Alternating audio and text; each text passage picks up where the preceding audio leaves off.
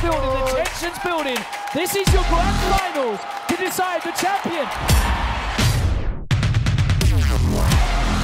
Still in there.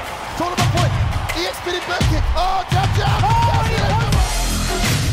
The best Street Fighter V player in the world.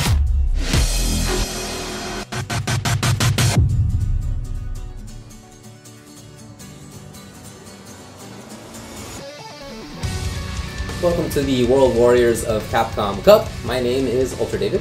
And I'm James Chen. How's everybody going? Let's continue talking about the players who are going to be at Capcom Cup, which will take place Friday through Sunday, December 8th through 10th at the Anaheim Hilton and then at PlayStation Experience. Mm-hmm. You know, we talked about the upper half of the bracket before. Right. If you're seeing this and you haven't seen that other one, there's a whole other video where we've talked about the first 16 players. Oh, first 15 players. That's say, right. Yes. We don't know who the 16th is because that's going to be decided at the last chance qualifying. Yes. Mm-hmm. But for the lower half, we do have 16 players to talk about, and it starts off big time, right?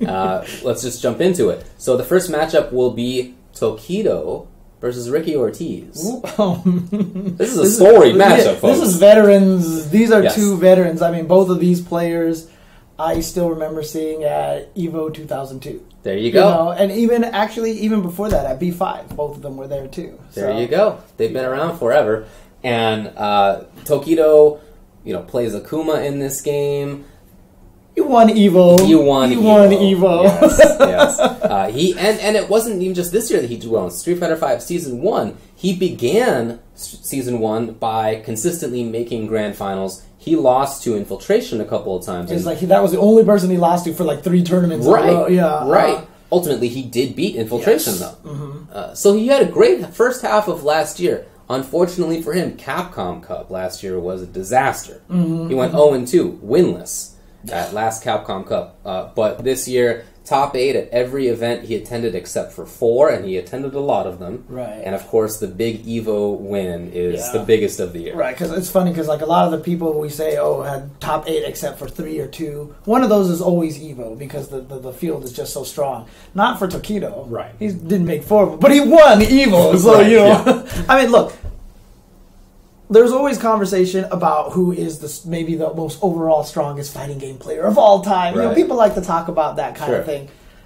I mean, we have like a pretty legit answer in Tokido. I think so too. I think that's hard to beat for sure. Yeah. Again, one of the best players in many different games, continuing to do it. Mm-hmm. Many of the other people we talk about when it comes to who's the best player ever, many of those guys that was last decade, to be frank. But this guy is still doing it. Yeah, still one of the strongest. And honestly, when you're trying to compare to Tokido, it's really hard to measure up to him. Oh boy! Yeah, one of the best showmen of all time as well. Right? It's not just the gameplay, which is fantastic. It's the show outside of it. Yeah, this is a guy who the Murder Face nickname he gave himself. Yeah, he did. Previous to that, he was the Iceman. Previous to that, he was Dirty Tokido. Yeah. He's had several Tokido poses. You know. So this guy, I mean, he's a genius. He's literally a genius. He got to Tokyo University, and he's just such a smart and talented player. Agreed. And honestly, one of my favorite fighting game players probably of all time. So. I'm totally with you. But I have a lot of respect and admiration for Ricki Ortiz as well. From the U.S., lived on both sides of both of our big coasts, although now still on the West Coast. One of the best ever in many different games as well. Made EVO Grand Finals before, a couple of different games. Has won a ton of very big tournaments in a bunch of different games. Has storied history going back to playing against Tokido as well, among other players. In Season 1 for Street Fighter V, had some success, but of course the biggest bit of success was getting second place at last year's Capcom Cup. Grand Finals there as well. And in fact, that's why she's in the tournament, because the champion was supposed to come back. NuckleDu unfortunately cannot make it anymore, so Ricki Ortiz, by the rules stated, is going to take that spot. Right. And I mean, it's interesting. It's hard for me to talk about Ricki Ortiz in a lot of ways because I have known her forever. I've known her forever. She used to be the enemy because she was East Coast for a while. She beat our best MVC2 player, which was Alex Vi at the time. And, so she was the enemy. But, just throughout the years, I've just seen so much growth and so much, talent from this player. For sure. Like, it's hard for me to talk about this player without getting like super emotional and stuff like that. In fact, one of my first tournament wins ever was a team tournament with Ricki as my team partner. So wow, that's funny.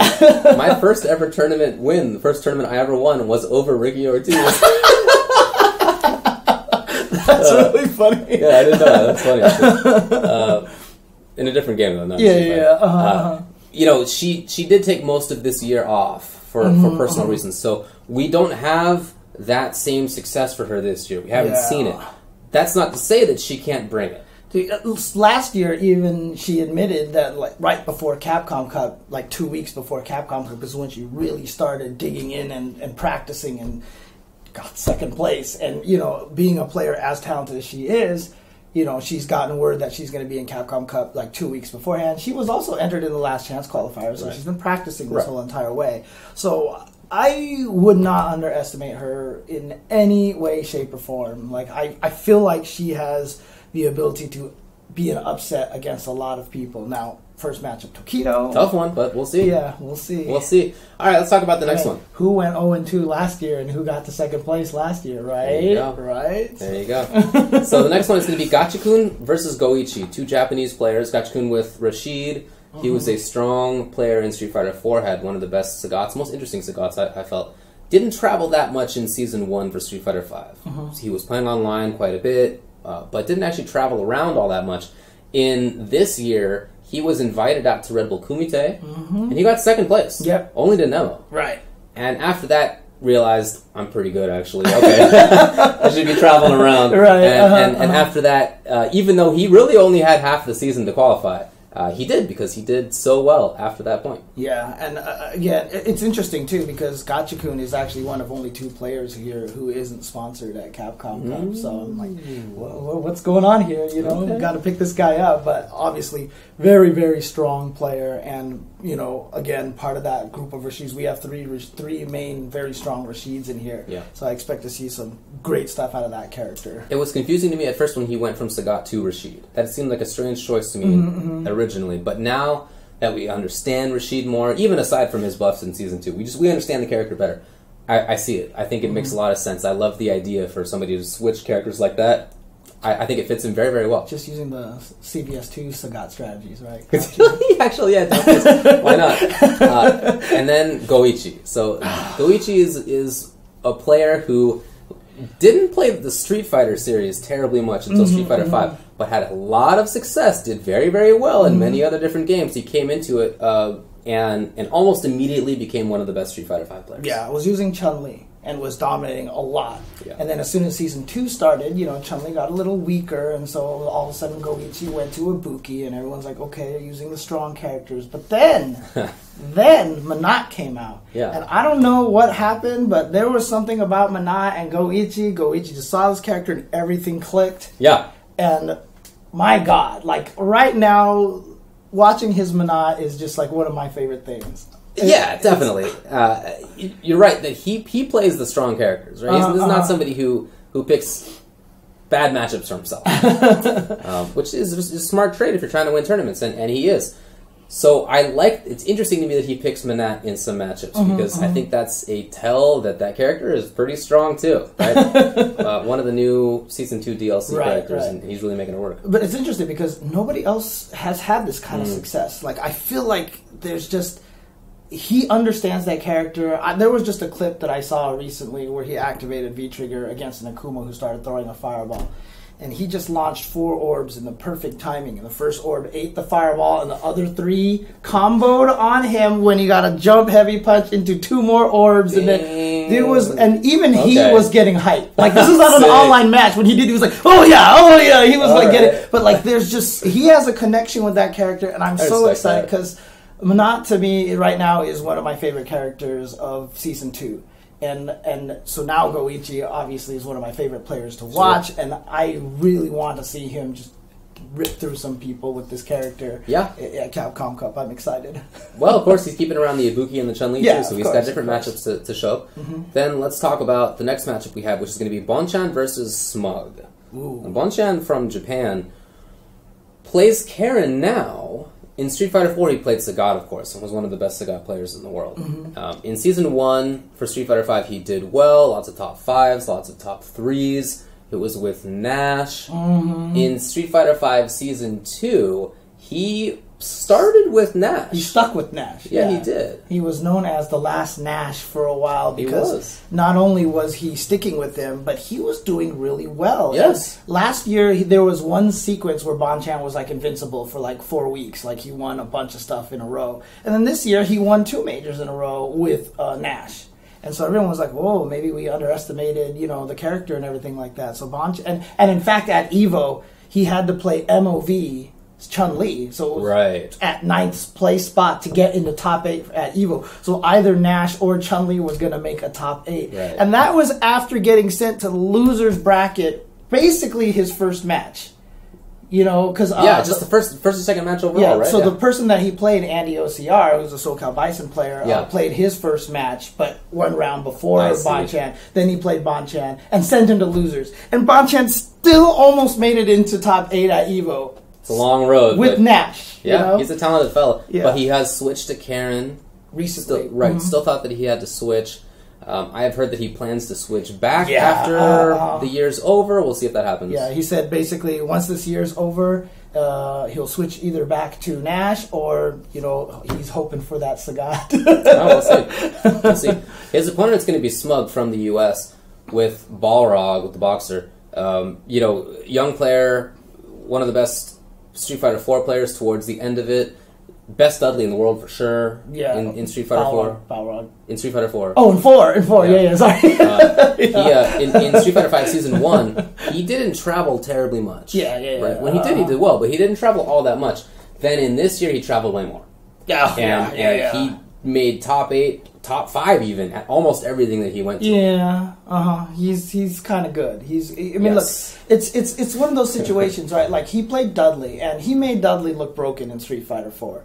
And Dudley wasn't necessarily one of the strongest characters in that game, but because of him, everyone's like, "Oh my god, this character's so good!" Right? And he got known for his combos. We've said this on commentary a million times. It's really his fundamentals that help him win. And so when he has a character like Balrog, a lot of people consider Balrog pretty crazy, and but he plays him in such a strong, solid, fundamental wall kind of way.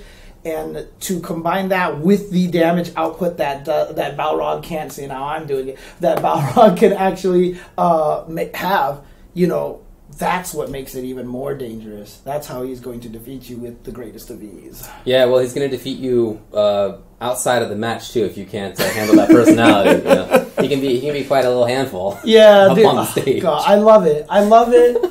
Like, every time it's him, Punk, and NuckleDu on the stage, and just their interactions, like, Smug, there's a reason why he's as popular as he is. Not only was, his Dudley that scary back, in Street Fighter 4, and the combos are so great and everything like that, but he is just a joy to watch. He's just one of the funnest people to even hang around and talk to. That's true. You know what I mean? Like, he's hilarious, and a lot of it is really not just like, hey, I'm going to be a showman. Like, that's just legit how he is. Yeah, that's true, actually. Then the next match we have is going to be Fudo versus Momochi. Very, this could be grand finals, right? What? Yeah, I know. So, Fudo from Japan with Armika. I really think he's one of the best fighting game players ever, overall. I thought that in Street Fighter 4, he had the best footsies in the world for quite a while. He got very strong success last year. He was second at EVO in Street Fighter 5 Season 1. After his first 2 tournaments that he entered, he made 12 consecutive top 8s, I should say. And then between last year and this year, if you sort of combine the two, he made 22 consecutive top 8s. From all the events that he attended. He's going to a lot of things, right? He's going to a lot of events. But it's not like he's, mentally skipping out on any of it. Right. He is showing up. He's consistent. He's so strong, so consistent. It's funny because a lot of these players who are good, we've talked about they're great at fighting games, et cetera, et cetera. Fudo just has a talent for playing video games. Like, there is another game in Japan. It's like a gun game, arcade game. And he's like the national champion of that game as well. Like, it's ridiculous. This man's brain It was just like made for gaming. You know what he has said about his own style is that his best attribute is that he has amazing reactions. And you can see he reacts sometimes to one crouching short hitting into a super. He will kick in front of Stand Fierce by itself. Right. He just has insane reactions on top of all the other fundamentals involved. Yeah. So then Momochi from Japan, of course. Maining Ken. We'll see if anything else happens there, but probably expecting Ken. You know, again, one of the best players of all time in multiple different Street Fighters. He won EVO. He won Capcom Cup. He won Capcom Cup and then EVO, like immediately within the 6-month span. So in Street Fighter 4, lots of strong placings in Street Fighter 5 Season 1 as well. For a while, I remember we thought he might be the best player. Oh yeah, there was a little period of time in there where he seemed like he was the strongest. In Street Fighter 5 Season 2 in 2017, he has still had some good showings. But I wouldn't say that we have thought he's the best player. Yeah, I mean, to be honest with you, I feel like he's been to a lot of events, but he's definitely has a lot of focus in other areas right now. One thing that he's been trying to do a lot in Japan, for example, is Japan. The concept of esports not as prominent in Japan, so he's been doing a lot to promote that through his Shinobiism school. Right. In fact, it's still thought of in Japan that, as a kid, to play video games, you're wasting your time. This is not going to amount to anything. And he started the Shinobiism school with his partner Chocoblanca, and they're teaching a bunch of young kids. In fact, in 2016, they brought a bunch of those players over to EVO to play. Yeah. He's still training them, and he's trying to show that there is this path of esports, that getting good at video games is a true talent and can actually amount to something. You know. And keep in mind, they organize events as well, which is a very time-intensive thing to be doing. Yeah, so Japan Cup, which took place last year, which was one of the only premieres in Japan. Yeah. He organized it, so he couldn't enter it. Right. That's one of the reasons why he has fewer points. Yeah, you're talking about this year. Yeah, this year. Yeah, this year. So he couldn't even enter the premiere in Japan, where he could have easily gotten like 100, 200 points. Sure. For himself, because the organizers aren't allowed to play in that. So. Indeed. Well, let's move on and talk about the next matchup, which is going to be Yukadon versus Didimokov. So Yukadon with Ibuki now from Japan, of course. Yes, he was a good Street Fighter 4 player. Had a good Viper. He broke out though in SF5 Season 1 with 3rd place at EVO using Nash.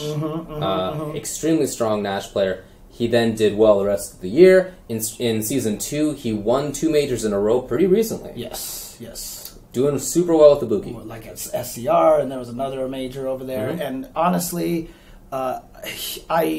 since Knuckle dropped out, he is 3rd seed now. And a lot of people, again, I don't know what it is. Like, there's just some players that kind of go under the radar sometimes like that, and I feel like Yukadon's one of them. Yeah, I feel like he has so much potential to win this. Like, I think he's really, really scary right now, and especially with the way that he's been playing Ibuki. He's been even busting out new tricks that people haven't seen before, where he's like using the bomb and uppercutting over it, and all this crazy stuff. So who knows how many more nasty tricks that he has up his sleeve at this point in time. Yeah, we'll see. His opponent is going to be somebody that we don't get to see very often. Okay. It's going to be Didimokov from Brazil. Dalsum's the character that he qualified with. He has been playing for a long time. Not a new guy, but it's tougher for him to travel internationally. Yeah, of course. From Brazil. That said, this year he's had a lot of top 8s, some 9th places. Yeah. But again, wasn't able to go to many things. But the things that he did go to, he did well at. Right. And it's interesting because, I mean, again, I just kind of want to talk about the Brazil stuff right now, because every year a Brazilian has made it. Right. Every year a Brazilian has made it, but it's always been one. So this is the first year that 2 Brazilians have made it, and I think that's fantastic. For sure. I think it's fantastic. And every year it's been a different Brazilian, right? So, I mean, you can almost kind of count Didimokov as the representative this year, because Brolinho is the repeat now. Yeah, of course, Brolinho and Didimokov are both in there. It's a very strong scene. Yes. And certainly, I think, deserving of having multiple people in here. And it's growing too. Like, they are doing so much work to try to grow that scene, and so it's really excited to see Brazil consistently being represented, and this year getting 2 representatives. I think that's super cool. I'm with you. He qualified not by points, but because he won the Latin American regional finals. Right. He had to beat Caba to do it. Very, very strong player from the Dominican Republic. But he did. Right. And he looked good. He had some really strong stuff. Right. So in case people are wondering how that works, if you win a regional last chance, regional finals, you automatically make it in there regardless of points. The assumption was that most likely if you had won that, you would have enough points and you'd automatically qualify. In the case of Didymokov, that was not the case. Right. So he has made it up there, but he will be on the lower end of the seating. Yeah, very cool. See how he does up there. Let's also talk about our next matchup, which is Oil King versus Snake Eyes. The Oil King from Taiwan plays Rashid. He's a newer player. He hasn't been playing for super long. He did have some success in Street Fighter V Season 1. He actually got 13th at EVO that year. Yeah, I mean, when you talk about the fact that he's a new player, I asked GamerB one time, because he's from Taiwan, right? So I was hanging out with them, and I asked where Oil King came from, and he got that nickname because he plays Rashid. Right. It's like a pretty recent thing. Right, exactly. Yeah, but, again, he picked it up quickly. He got 13th last year at EVO. And then more success this year. He traveled more. Yeah. Several big top 8s. He won FV Cup. Right, he I think is in a really strong position. Yeah, and it's exciting for me because GamerB obviously EVO 2010 he made the big splash onto the scene. He's been strong ever since. He didn't make it this year. Right. He didn't make it into Capcom Cup, but Oil King has. And so, it shows that Taiwan scene is still strong, that they have the torch to be able to pass down to, and someone like Oil King is ready to take that up. And I want to make a fire oil burning joke, but you know what? Let's skip that. Let's just not. All right, let's talk about Snake Eyes from the U.S., of course, from Southern California. California, maybe more accurately now. Yeah. Playing Zangief and Akuma. Which is a big deal. Yeah, I think it is a big deal. So this is a guy who won the first major tournament he ever went to, which was Evolution. He won the HDR, right? Super Street Fighter 2 Turbo HD Remix. He was a top Street Fighter 4 Zangief player. He was probably the best for quite some time, at least in the U.S. He did well, but made, I would say, relatively few top 8s in Street Fighter V Season 1. In Season 2, he definitely did much better. He won CEO, for example. He made quite a few big top 8s. But after the summer, he's only attended a few events. Yeah, he's really been keeping under the radar. He's trying to do what Daigo kind of did last year. If you remember, Daigo made it into Capcom Cup and was like, "I'm just not going to show off." Or that might have even been 2 years ago. It was a little while ago. Daigo did something of that nature, and I think Snake Eyes is trying to do a lot of that right now. He's trying to keep himself hidden, but. To be honest with you, I really think the key to Snake Eyes' success recently has been that Akuma addition to his roster. And it's not just because Zangief can't handle a lot of things. It's because Street Fighter V, again, very different game than 4. Sure. And he was trying to play Zangief like Street Fighter 4 Zangief. When he switched to Akuma, he learned more Street Fighter V strategies. And in fact, the way he played Akuma sometimes even looked Zangief-ish, He's very, very rush grappler looking. Yeah. And he was able to take that, and I feel like that learning Akuma made his Zangief better. Interesting. I really do credit a lot of that to that. So I expect him to do well, but look, the last time Daigo tried to hide all of his techniques, it didn't really work out for him. Man. So we'll see how that goes. This is something somebody tries every year. So then... let's talk about a very interesting matchup between Dogura and Luffy. Now, Dogura from Japan, he's been one of the best players in the world in other games before. In Street Fighter 4, he was a good player. In Street Fighter 5, he made some top 8s in Season 1, but not major success. Right. This season, he picked up Urien.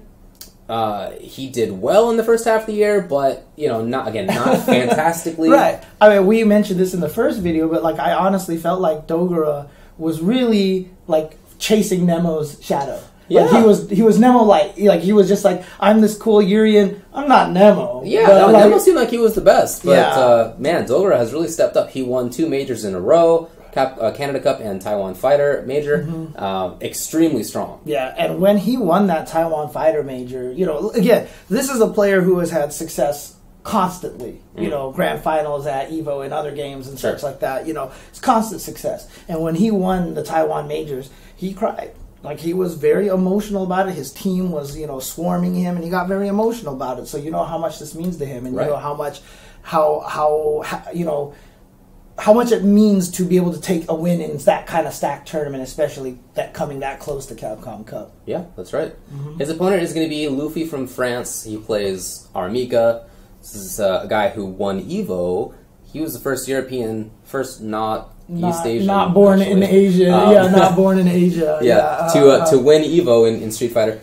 He did it in 2014. Tons of success in Street Fighter V Season 1. Yeah. Right? Traveled a lot, did really well, had a great season for himself.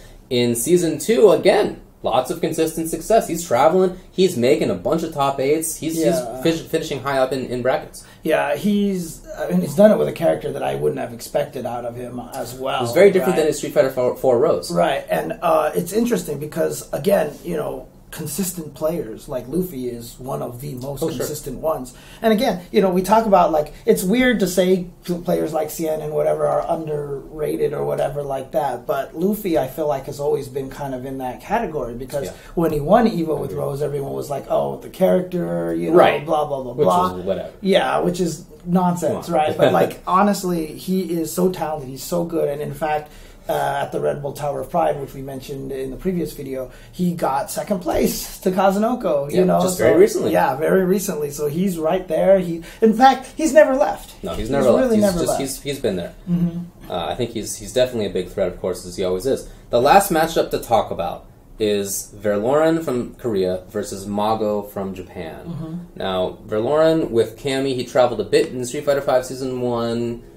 Some success, not a ton.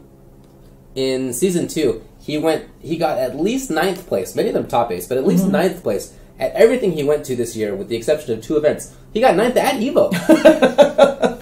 Right? Right. And so he had a great year. Yeah, and again, this is really the effect. Like, Infiltration's not in the tournament this year. Right. But this is his effects, okay, right? Because if you remember last year, after he won EVO, his performance did drop a little bit. And, a lot of it really did come also from the fact that he began a mentoring role. Because at that time during EVO, it was really him and Punko from Korea. This huge country of nothing but professional gamers all over the place. And there was really only 2 Street Fighter players, from there. And he took it upon himself to train a bunch of people, including, fellow Cammy player NL, Birdie player XYZZY, a whole bunch of people, and as well as Verloren. And that's when they started showing themselves up towards the end last year. And then this year, to see that Infiltration's, teaching and, helping them train and everything like that, okay, Infiltration didn't make it. He got married, he's very busy with his personal life and everything. But boom, look, Verloren is right here in that spot, almost kind of to represent Team Infiltration. Okay. All right. I like that. Then, last player to mention is Mago. Again, from Japan. Right. The 2D god, yeah, he calls himself. The only other player besides Gotcha-kun who is not sponsored. Interesting. Has been in the past, of course. Long-time top player, many different games. Extremely strong in, for example, Street Fighter 4. He was one of the best Sagats. He was one of the best Fei Longs. He picked up Yang. Yeah. This is somebody who almost always picks strong characters. Yeah. Right? He doesn't saddle himself with bad characters. Yang is as worse as he's ever done. And even that was not bad. And honestly, like, a lot of people used to consider him just a player who kind of profited off of strong characters. That's true. But I felt like with that Yang pick that he had in Street Fighter 4, he really kind of shut down a lot of the doubters out there because he did super well with that. In fact, it was probably one of the most comfortable that I've seen Mago play. Like, it felt like he was able to express himself the way he wanted to using that character. And I think that's benefited with his Karen play. Yeah, absolutely right. He had first places last year in Street Fighter V Season 1 with Karen. He was thought of as the best Karen in the world for quite some time. Yeah. Last year. I think now he's been eclipsed by Punk, many people would say. But even still, extremely strong. He made lots of top 8s this year too.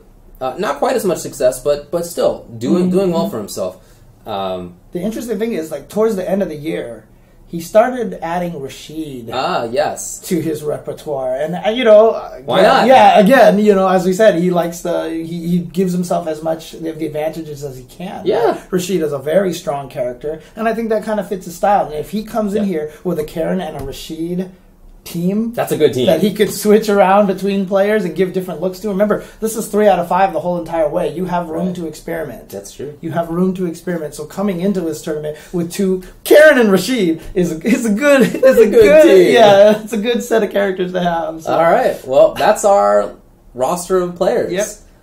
Again, we know 31 out of the 32. We have yet to decide the last chance qualifier. That will take place on December 8th, Friday, December 8th at the Anaheim Hilton. Then the top 32 will take place the following day, Saturday, December 9th. You can watch those on twitch.tv/Capcom Fighters and twitch.tv/Capcom Fighters 2, and they are free to come hang out and watch in person. Right, exactly. But of course, if you want to visit the PlayStation Experience, which is where, taking place right next to it, you're going to have to get a ticket for that also for Sunday in order to watch the top 8. Right, that's when the finals are going to be the top 8, like you say. That will be streamed on twitch.tv/Capcom Fighters Sunday, December 10th. Starts at 2 p.m. Pacific time. That's right, and it's going to be fun. It's going to be... How could it not be with this list of players? I mean, did you hear the names we just said? Yeah. Every match is strong. There's no fluff in here. It's best of the best. Yeah, we didn't even get a chance to talk about how we think those matchups are going to go, which is we're going to do in the next video. Oh, So looking forward to that. Keep an eye on that one. But I'm actually waiting for that more than I think anybody else is. Man, we're more excited about that. Yeah, and honestly, if you like the kind of stuff that we talk about, we've been eating, drinking Street Fighter for years now, so if you like the stuff that we're doing, you can always follow us on Twitch at twitch.tv/UltraChenTV, as well as twitter.com/UltraChenTV. Every Tuesday, we just do a weekly, FGC news recap of what's been going on through the week, some controversial topics or whatever like that. So, and we also have our own individual streams. You're at twitch.tv/UltraDavid. I'm at twitch.tv/JChenzo. We play fighting games, amongst other things. We analyze matches, do all sorts of cool things like that. And also on Twitter, that same handle. Same name. Yeah, you can find us there. So. All right, everybody. Thanks a lot for watching. It's going to be pretty crazy at Capcom Cup. Make sure that you tune in. We'll see you there.